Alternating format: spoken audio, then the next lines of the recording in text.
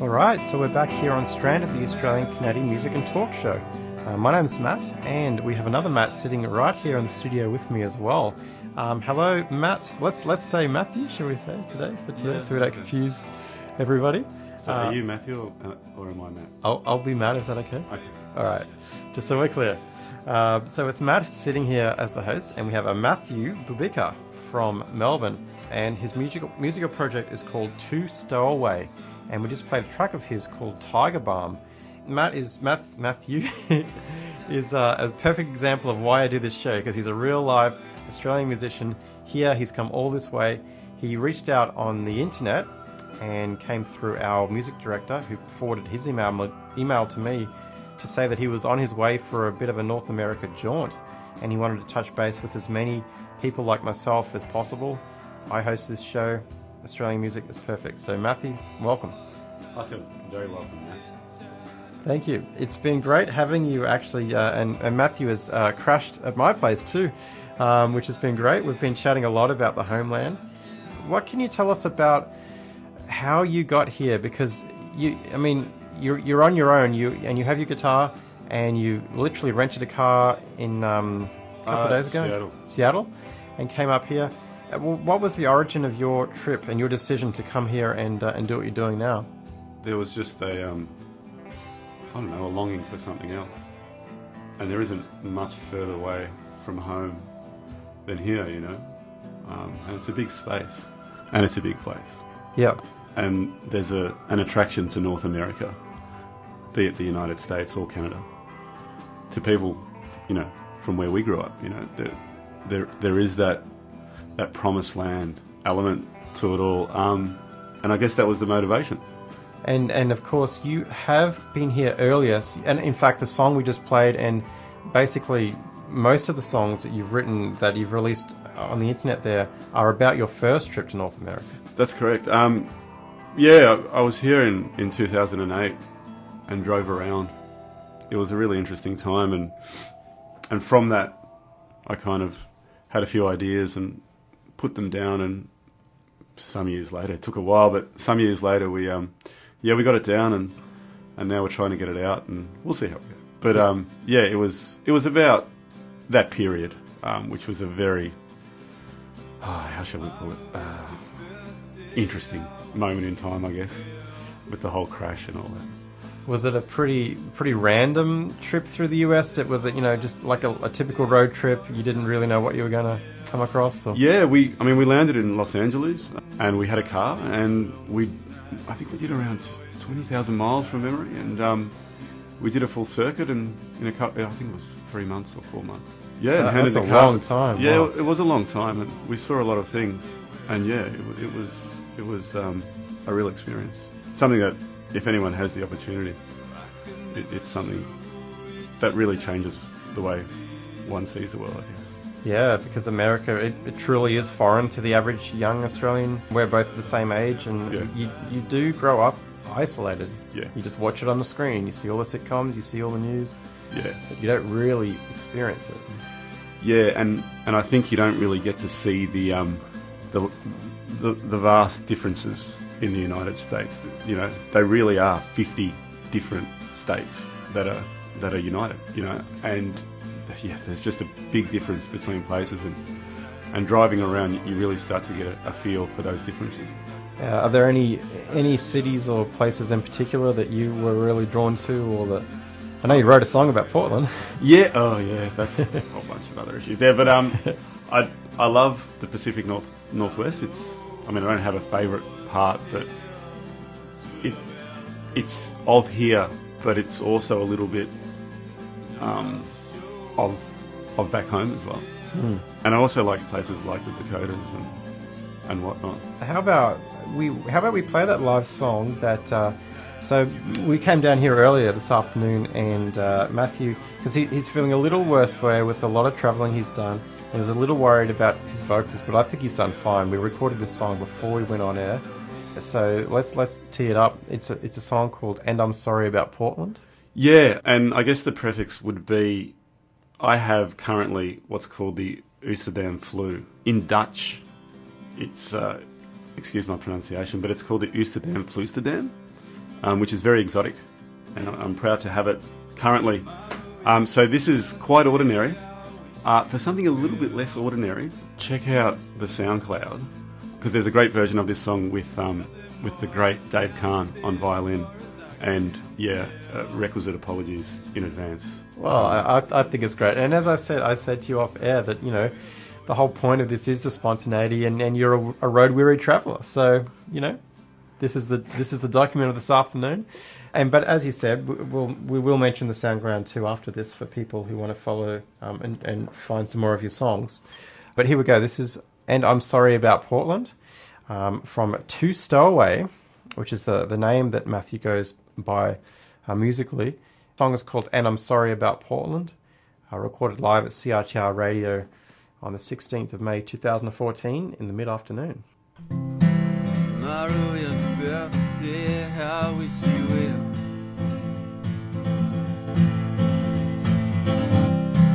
Nothing more I can say as far as I can tell. If I sleep alone tonight, you will always have my side, and I love you.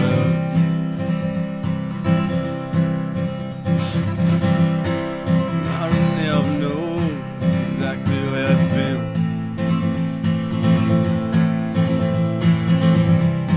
I could never show just how much you mean. If I sleep alone tonight, you will always have my side.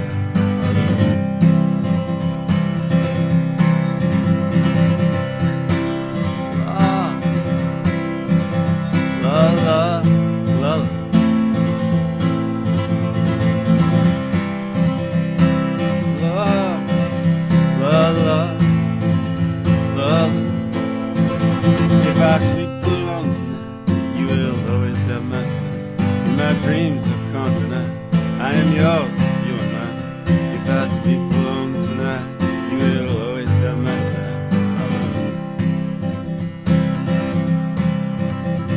I know until two lovers roam, I'll show still come on home. If I sleep alone tonight, you will always have my side. In my dreams I come tonight, I am yours, you are mine. If I sleep alone tonight, you will always have my side.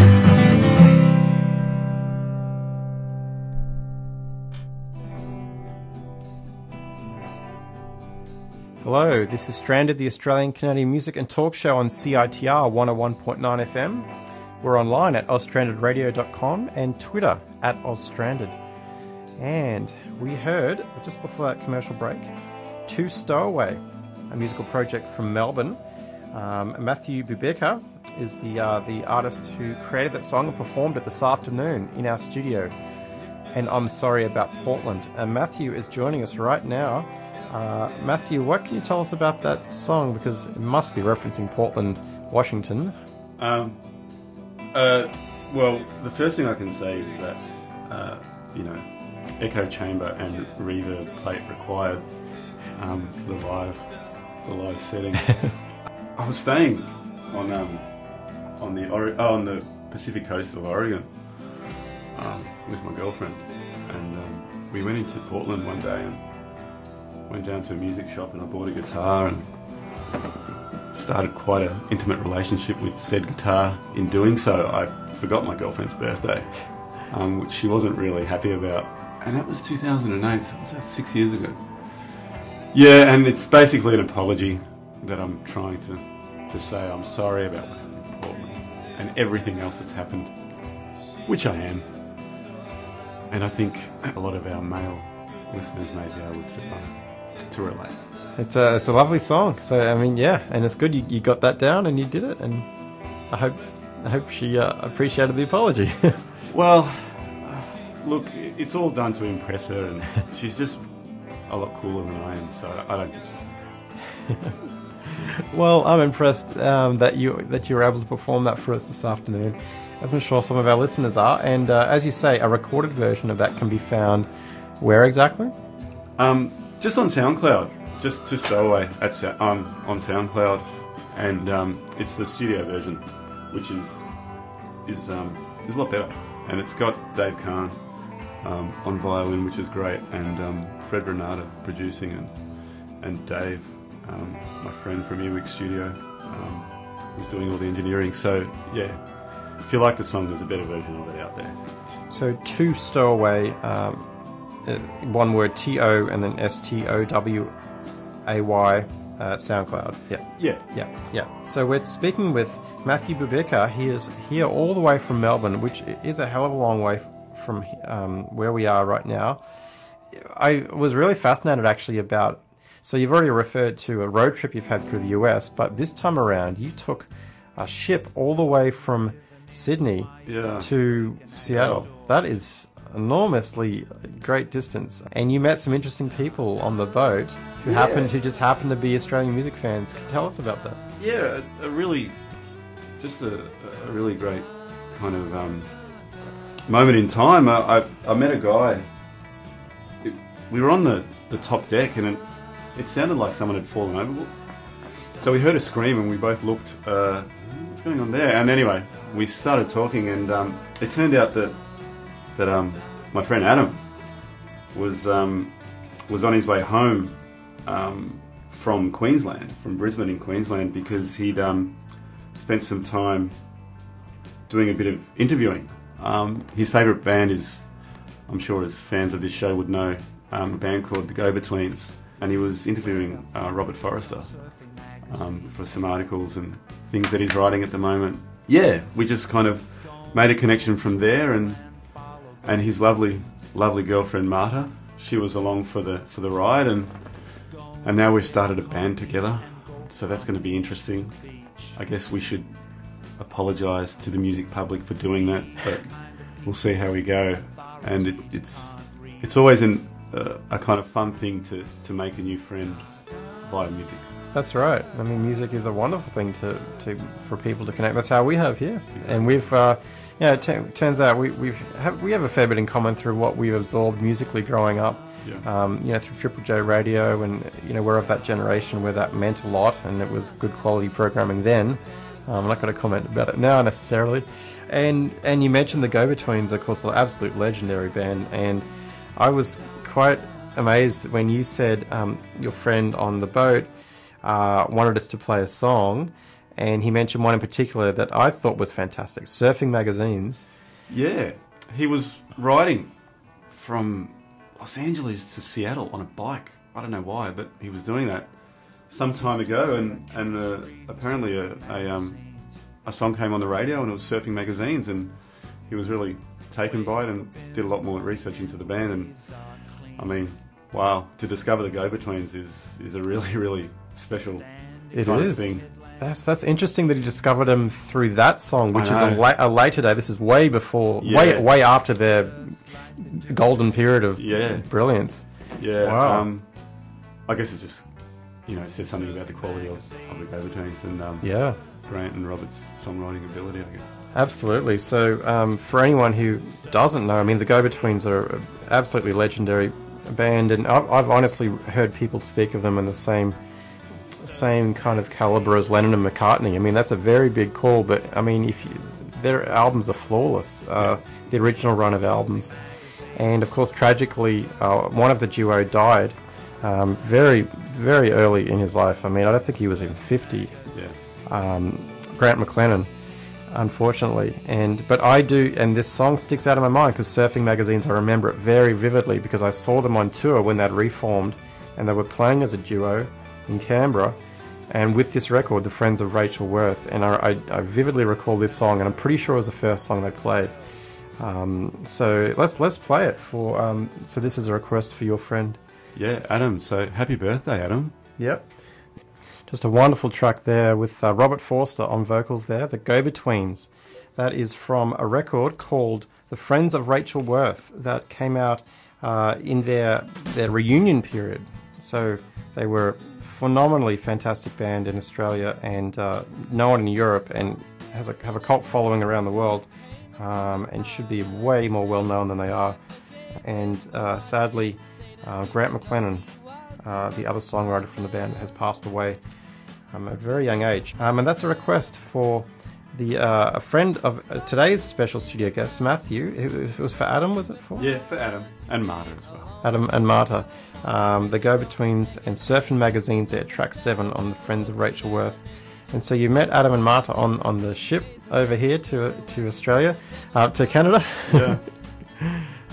Cool. So, wow, that's fantastic to know that there's another great Go-Betweens fan out there somewhere.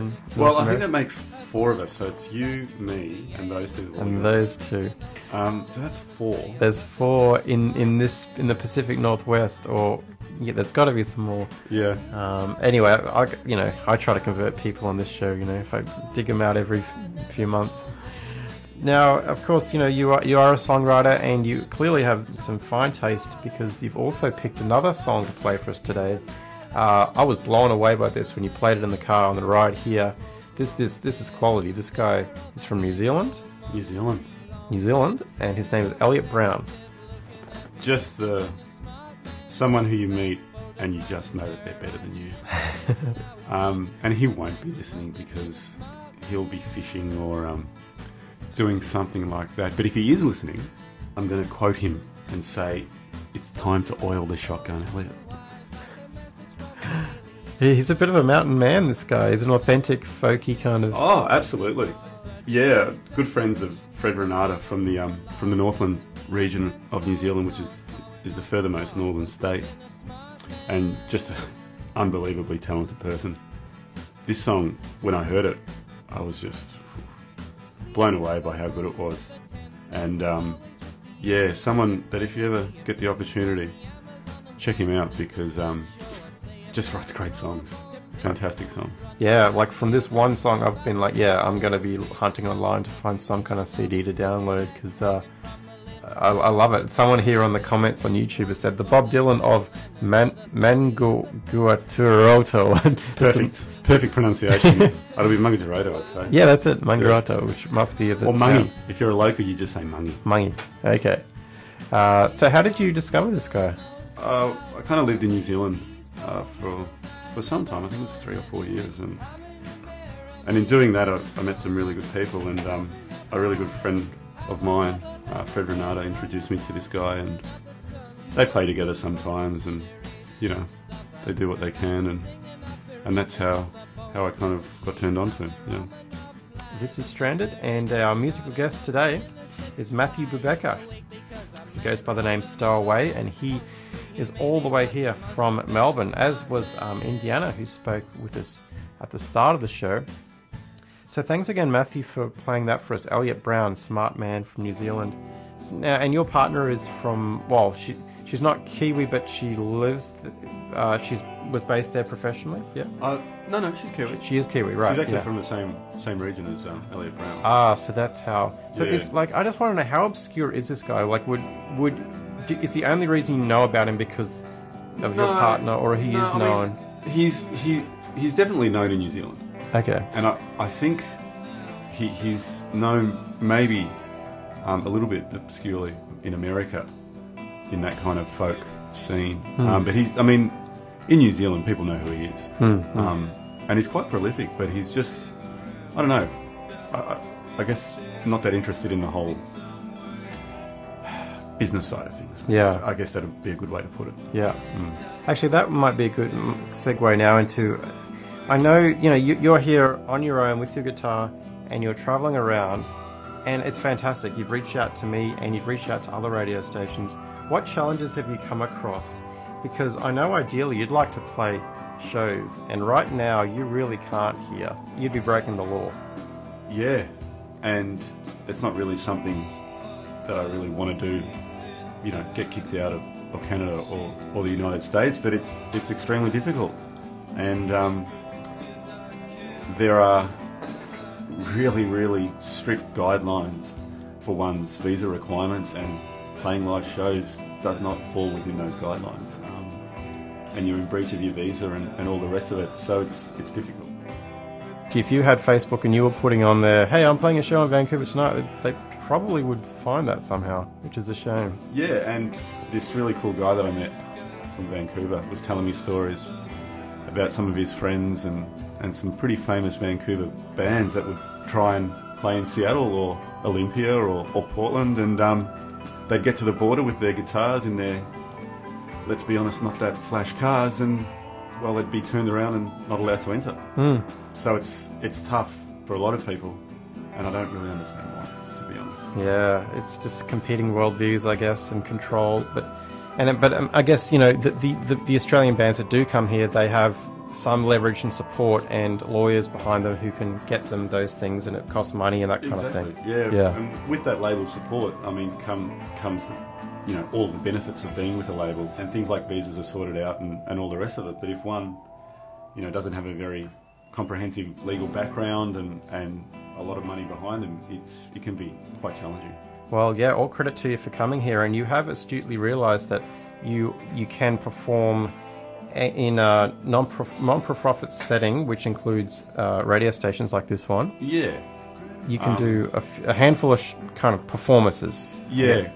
Live gigs, only, I think 5 is the limit within a 3-month period. But radio you can do, you know, as you choose. Yeah. It's you know, it's a different medium, I guess. Well, I'm glad that you've made your way here today.